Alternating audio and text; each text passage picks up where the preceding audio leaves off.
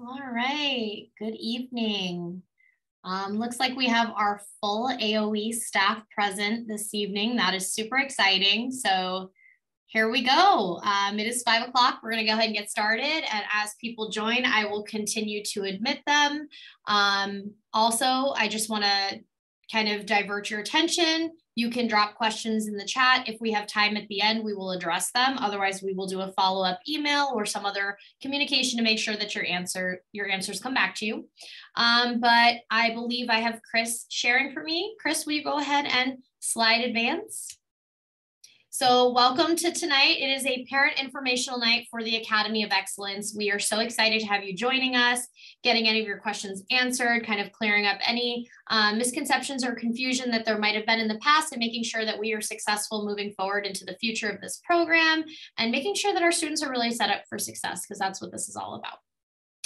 So some brief introductions. Good evening. I am Erica Celsi. I'm the Director of Educational Technology here in Cave Creek Unified School District. We're so excited to have your kiddos as part of our online academy program. It is wonderful to have them here, wonderful to have you joining us.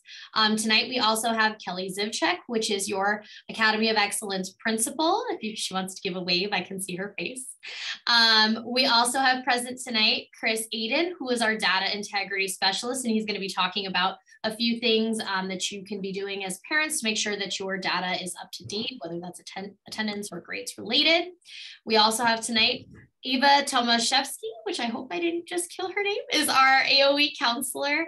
And she's got some input tonight as it relates to Navion, so we're excited for that. And we also have Miss Patty Jefferson joining us, which is our Academy of Excellence Administrative Assistant. Also tonight, joining us, we have our AOE teachers. So we are so excited to have you here. I'm going to go ahead and pass the baton over to Miss Kelly Zivchek. Yes, and also adding, we have our K-5 teacher, Lori Johnson here as well. And then did you get Susan Goldberg?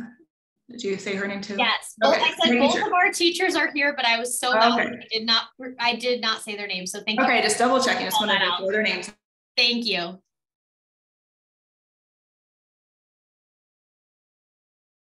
We'll go ahead and email this out to everyone so they can be informed about our progress and as we self-reflect for AOE and improve our practices.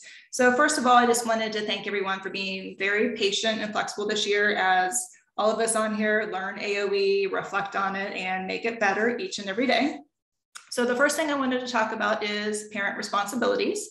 So first is to make sure you're keeping up to date on student progress. So talking to your student and ensuring that they are keeping pace with the course expectations and classwork. So we don't want them to get overwhelmed and behind. And also track and submit student attendance to the school every week. And then we will talk a little bit about attendance in a couple more slides. And also provide transportation for your student to testing locations for in-person testing requirements. And moving on to the next slide, we just wanted to show you a few examples of student tracking tools. So for our K-5 students, we use Buzz. And for Buzz, we have the option for parents to have an observer mode. And if they are in the observer mode, they can view grades and progress of their students, and they can also see assignments. So if you're interested in this, you can reach out to myself, and then we can make sure that you're set up for the observer mode so you can view your students' grades, progress, and see their assignments. And on to Edgenuity, we use this platform for our 6-12 students. We are going to do a better job this term, and so we are going to start emailing daily session reports or progress reports at the request of parents. And also at the end of November, before we go into the month of December, I'm going to email out a progress report for each of our students for term 2 so parents can see their students' progress, and if they have any questions, they can reach out to us. And also we have the option to add a family account for Edgenuity. And similar to the Buzz account, if you want this option, you can view your students' grades and you can track online session time for your students as well.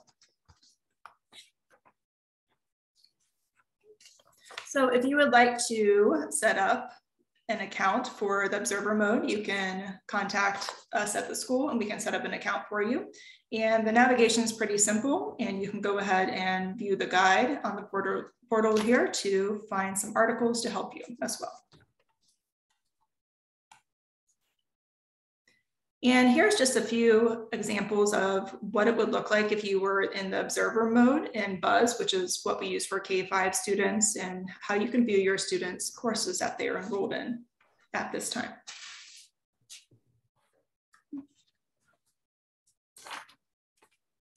And for Edgenuity grades 6-12, if you would like to have an access code to set up your family portal, you can you can reach out to us and it'll be able to give you information on course progress, grades, sessions, activity times, and you can also opt to have emailed progress reports. So this is something that we were able to dig into Edgenuity and Buzz a little bit more to help parents track their students' progress a little bit more efficiently.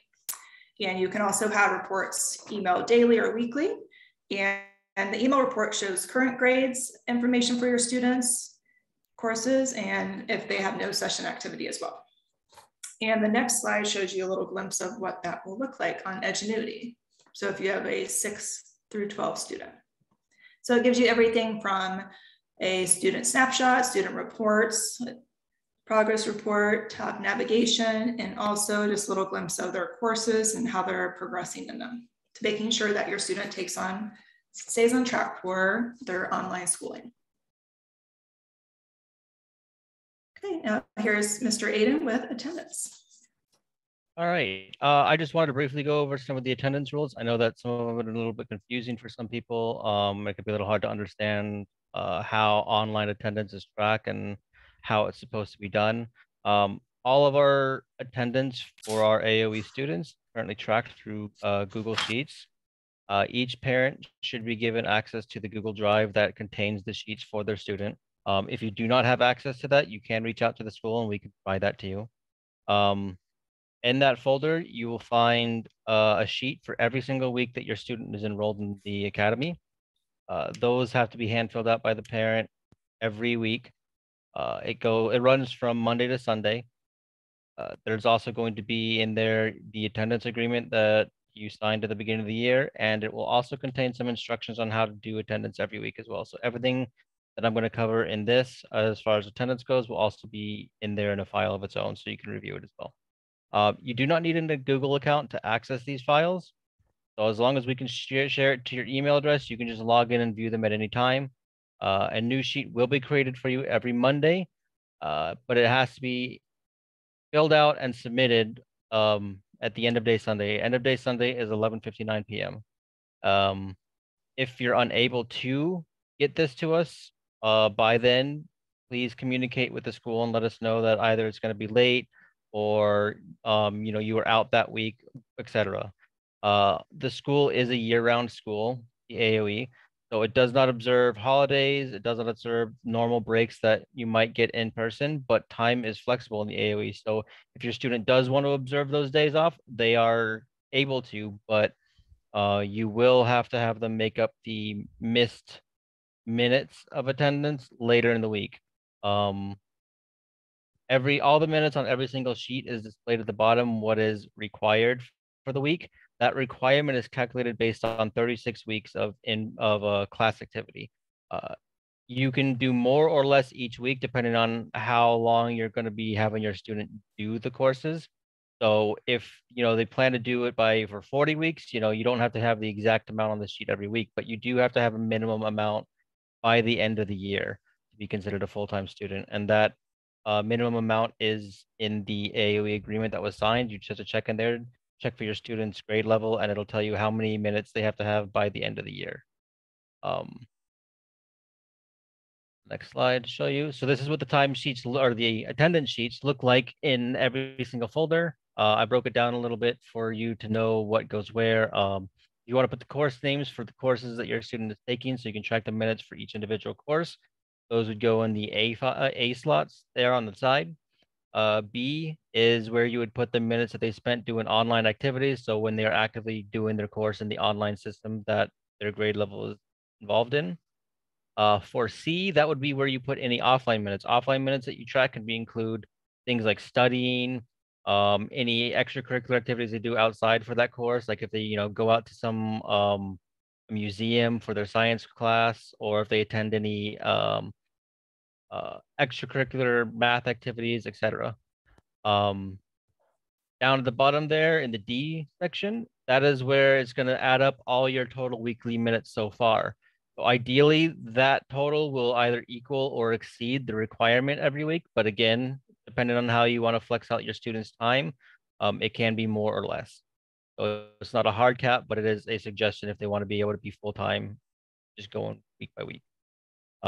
In the E section down at the bottom, we would like to at least have the parent name and signature on there. The student name and signature would be nice as well, but at least having the parent on there to show that you have seen these minutes, you do acknowledge that, you know, you fill these out and acknowledge that they're true. Again, attendance is due every Sunday night, 11:59 p.m. If you are late or missing for the week, please notify the school. It should be treated just as if it was going to be an in-person if they're going to be missing. So if you're going to go out on a family vacation for a week and they're not going to be doing anything, just let the school know that we're not going to be expecting any attendance for that week so that we can make sure that we make note of that. For any past sheets that you do have filled out already, if you notice an error on there, for instance, if you put down 15 minutes when you meant to say 150 minutes, if it's already beyond that week, please do not edit that sheet. Reach out to the school and notify us so that we can make the edits ourselves, because we do have to do a few extra steps in making sure the attendance is accurately reported to the state. A failure to submit attendance each week can end up resulting in your student being dropped from the program. Just like an in-person school, if you have unexcused absences, eventually the student can be dropped. And it's the same with the AOE. We do need to have attendance reported every so often for a student so that they can see that the student is actively participating in.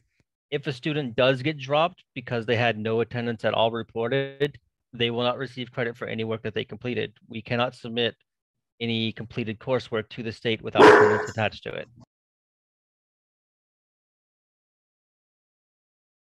That is going to cover the attendance at least. I'll give it to Kelly over for in-person testing. Okay. Yes, and for in-person testing, all the state requires testing is done in person.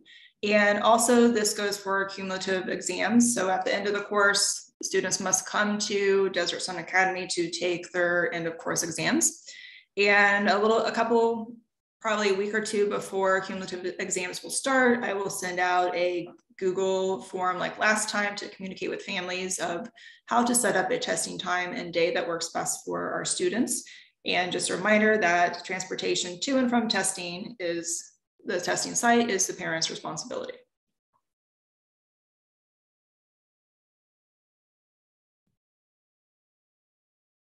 And Ava will cover the Naviance bit here.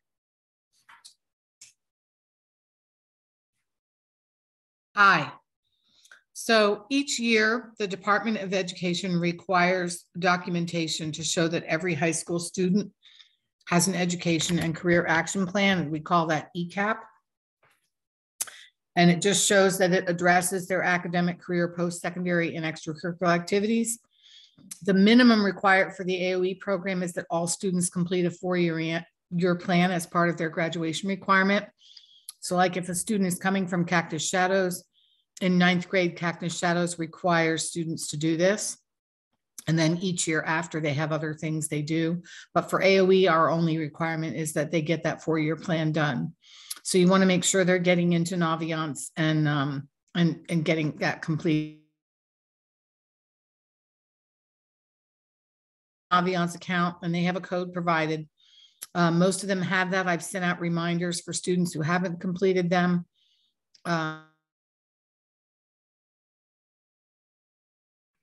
Upon request, parents can also receive a separate code so they can access their student's account.